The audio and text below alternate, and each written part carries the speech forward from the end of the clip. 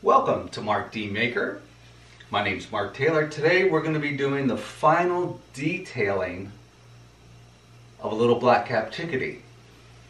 So come on over to the workbench, let's get started. First, I'd like to share what I've used for years and years and years is just a paint stick with a little bit of sandpaper glued onto the tip of it to get into delicate or detail sanding. Fingernail files, I'll actually trim them to fit, and I've recently discovered this tool. It is a sanding stick. It's on a strip, and see, you can just take your fingers and move that sanding strip as it wears, as it uses. This whole set was $25, but you can buy individual ones for $6 on Amazon and eBay. So I'll take the tool and go in, and what I'm trying to do here is just remove the charcoal. It will affect the paint. You'll be putting the paint on in such fine layers, and if it gets all mucked up with the charcoal color, it darkens it. So go in, try to remove that, and of course I'm smoothing out any tool marks that are left behind, leaving these little step increments here nice and smooth. And now we're going to go in and burn. So I have a fairly light heat here, medium pressure. Those two lines that I burned in there are the shaft of the feather, and then we're coming in, and you definitely want a low heat to do this, because you want these lines that are burning in right now as tight, as close together as you can. And you want to practice this. It takes a little practice to get them really close together. This is a very light touch, and as the pen is pulling away from the quill, you can see I'm moving quicker as I move away from it. Very light touch, and I'm curving the pen. My fingers are twisting and I'm curving. I love burning in these type of feathers.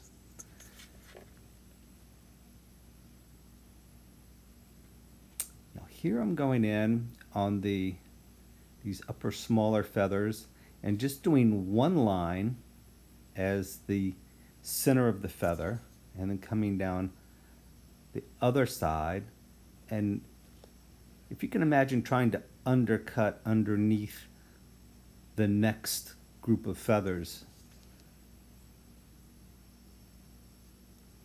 Here I'm going in. Now I'm going along where I've already stoned, where I've textured with the stones. And you want to, if you remember, with the stones I was putting in curved groups. If you go across those, it'll be like driving across a train track. You'll feel it. You'll feel those bumps. You want to stay with the lines that you've already stoned in, and you're just accenting here. You're going in between those stone marks. You're going into them, and you're giving it more detail, more texture.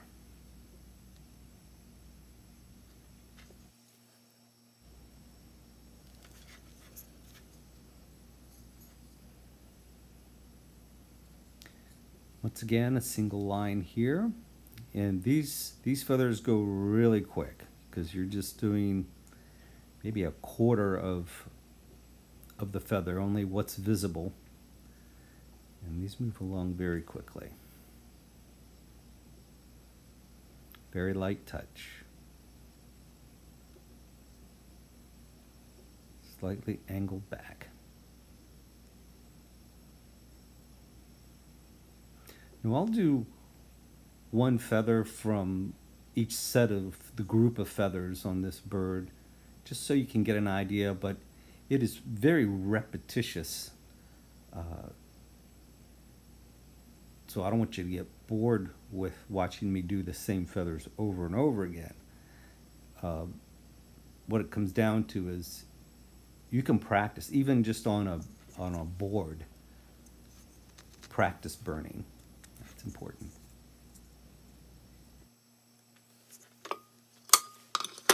Okay, I just wanted to show you really quick. These are called study casts. This is a cast of an artist's carving that was a winning carving at the Ward World Championship. And you can, the reason why they do these, one, it's a way for them to make money, and it's like pecan shells and resin, but it captures the detail really well, and you can see what this artist had to do to win. So you don't want to copy verbatim, but you get an idea what it takes. You see the fine detail in this. There are also what they call, these are like life casts of, this is a ruddy duck.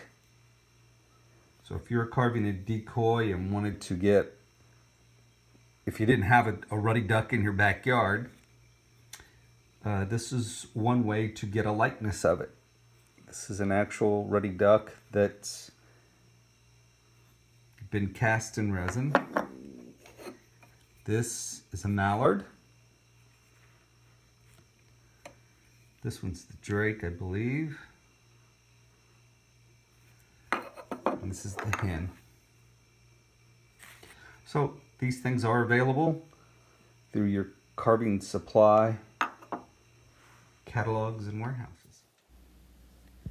So here I'm using my dividers here, both on the pattern and the study cast, and they're both exactly the same, so I'm able to get a pretty decent placement of the eye. And here I'm working on the beak. At first I was worried I didn't have enough wood around the beak to make it look realistic or the proper size, but I see now it's going to be fine. There's also tricks. If you cut too much wood off of an area or the beak or whatever, you can use a 2-part epoxy putty or plastic wood, and I'll show that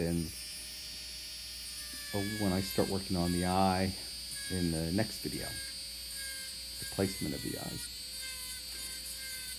I'm using the Dremel, sinking the round ruby bit right into where the eye socket will be.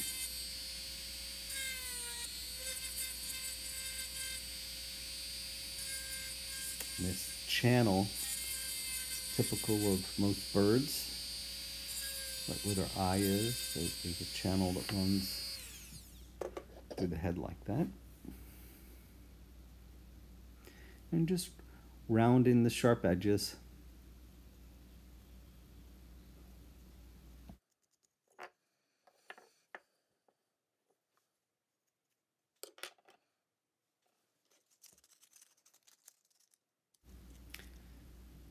Just smoothing out the channels there a little bit more.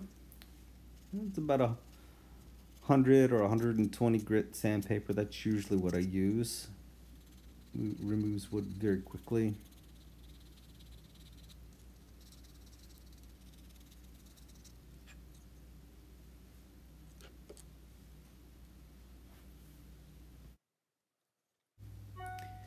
Let's see, I'm using my finger as a tool there because you can feel the difference in transitions much easier than you can see them. Fingers is very sensitive. So there's this transition here up to the cheeks, the definition between the cheek and the chest that channel there, and you can see immediately it makes a difference. So I'm trying to smooth out these lines, and that look is really starting to come along now. I'll go in with some sandpaper, try to remove some tool marks. And I actually shape the beak with sandpaper. A little afraid to go in with a knife on it. I didn't leave very much wood there, so very careful with sandpaper. Go in, and now I'm tooling along the stoning here, along the head, and we'll transition that right into the upper back area. Now I know some carvers will do that all along the belly of the bird as well. They'll just do these lines. It's a lot quicker, that's for sure. But I prefer having that hint of being able to see the individual feathers. That's just me.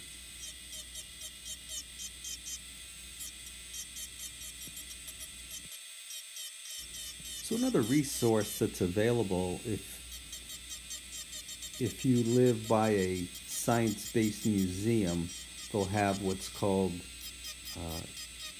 study birds, which are taxidermied birds, but not in a pose. They're simply preserved birds. You would wear white gloves to be able to handle them, and you would set them on at a desk. You would like check them out like a book. They have these at the Smithsonian Institute, and I'm not that far from them that I can go to them and do drawings and study. There's also a little known place in Leesburg, Virginia, that is like a smaller version for kids, and they can actually go there and touch things and feel things, and I mean, there's people there doing college work that are in the sciences, but that's where I go when I want to actually see the real bird, and I can study it, take measurements. Interesting place. They have all kinds of stuff, from rocks and gems. They have preserved sea creatures. It's the Smithsonian Institute, so you can imagine.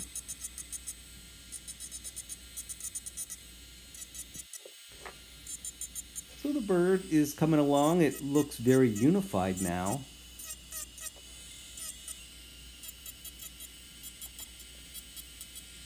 All these lines have made it look like a bird rather than a piece of wood. Here I'm getting into the areas the stone could not reach.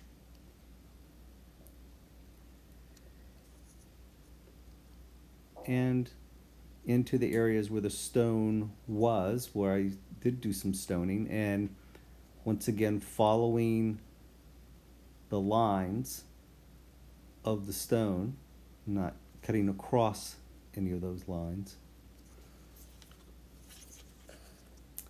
Taking that heat up a little bit and coming into the individual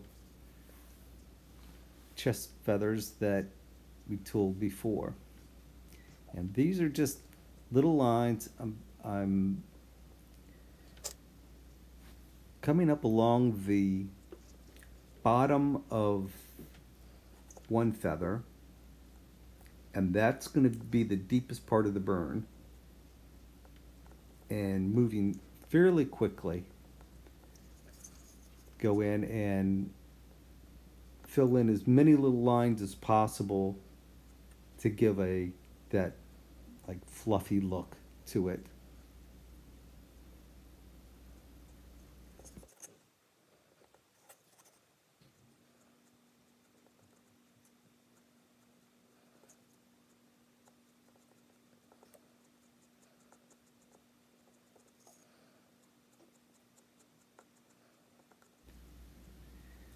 And like I said, this is repetitive. You would just keep doing that. Here I'm moving on to the head and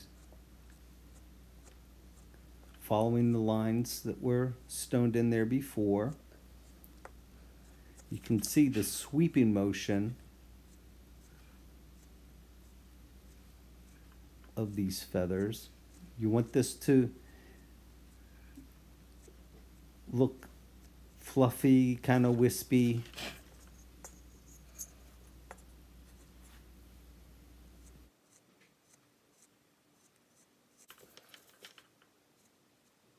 You want to avoid the temptation of just throwing in straight lines. Straight lines are easier and quicker, but don't let the temptation get you. Those little curvy lines, those sweeping lines really make a difference. Now, up near the beak, they are little straight lines that shoot away from and out of, away from the beak, almost like a starburst or like a sunburst type of lines, but pretty quickly go into these sweeping, curving lines.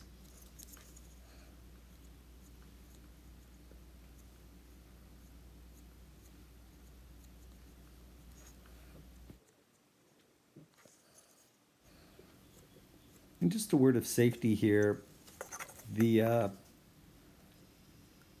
pen, the burning pen, is sharp and it is hot.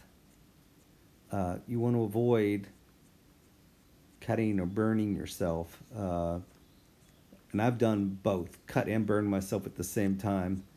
And the cut wasn't bad, but man, that burn hurts.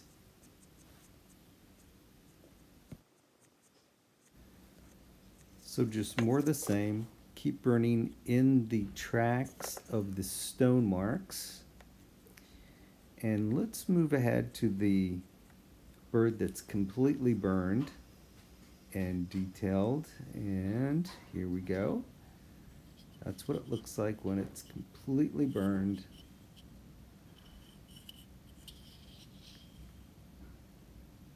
Starting to look like a bird now.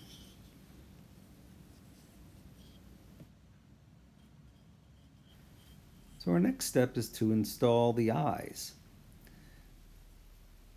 We'll be working on the eyes in the next video, so please share, like, subscribe, and I'll see you next time.